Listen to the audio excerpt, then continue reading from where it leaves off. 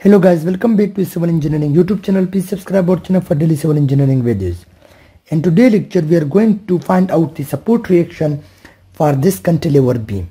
This is a cantilever beam of total length of 6 meter, and there is a uniformly varying load of the 4 kN per meter acting on this beam. And also there is an internal moment of 3 kN meter acting on the beam at the center of the beam. So to find out the support reaction, let's consider that this is in a point A, and we are going to find out the support reaction for this point. So this is a fixed support cantilever beam, so it will have the horizontal reaction, it will be RAX, it will also have the vertical reaction as it is a fixed support RAY, and also it will also take the moment as it is a fixed support. So fixed support has the capability to take the horizontal vertical reaction and also the moment. Now how to find out the support reactions? We directly can say that the horizontal component of this will be equal to 0 because there is no horizontal load acting on this cantilever beam. So to find out the vertical reaction RAY and the moment at point A. So starting with the support reactions RAY, to find out this, first we have to find out the total load acting on the beam. So this is the uniformly varying load starting with 0 magnitude here at the start of the beam and up to 4 kN per meter acting at the end of the beam. So to find out the support reaction, it will be equal to the RAY will be equal to the total load acting on the beam, load on beam. The total load will be equal to the area of the load. So this area, this whole area. So how to find out this area? It's simple triangle. So it is equal to half base into height. Now base in this case is 6 meter. Height is here 4 kN per meter.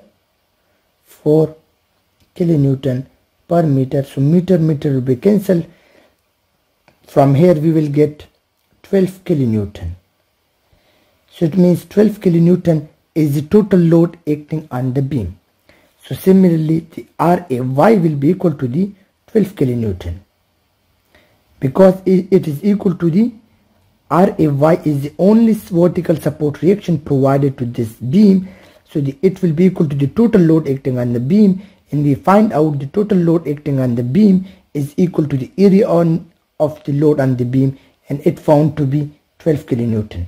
So this is the support reaction, and this load, it should be kept in mind that this 12 kN load will act at the centroid of this triangle. This will be the centroid of this triangle, so here it will act. This 12 kN will act here at this point, at the centroid of the triangle. So to find out the moment MA, so we have the load and moment arm, because the moment is equal to the force into moment arm.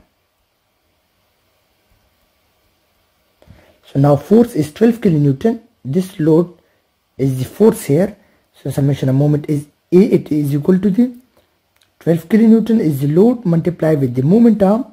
Here the moment arm. Now in this case the moment arm is the distance from the centroid of the triangle of this load to the A point. So this is the moment arm, because we want to find the summation of moment at point A. So it is the distance, the perpendicular distance from the load acting to the point where we find out the moment. So this is the moment arm if we represent by R. So what is R now in this case? So the total length of the beam is 6 meter. So the centroid R will be equal to the 2/3 of length, or we can say 2/3 of 6 meter. So R comes out to be here 4 meter. So this is R. I can show you this here again. If this is a triangle, if this is my any triangle, and this is the total length of the triangle L. So the centroid of the triangle from this point, from this small narrow point, will be equal to the 2/3 of length,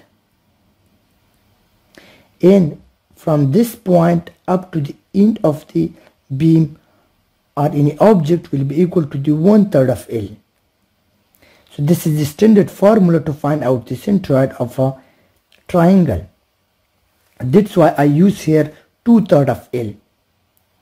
So 2/3 of L, and L was 6 meters, so I got here 4 meters. So 4 meters is my moment arm. Now also we have internal moment of 3 kilonewton meter.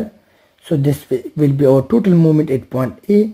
So 12 into 4 is equal to 48, and with 3, so moment at A point comes out to be 51 kilonewton meter. So this is the value of the moment at point A. Hope you guys understand, and don't forget to subscribe our channel for daily civil engineering videos. Thank you for watching our video.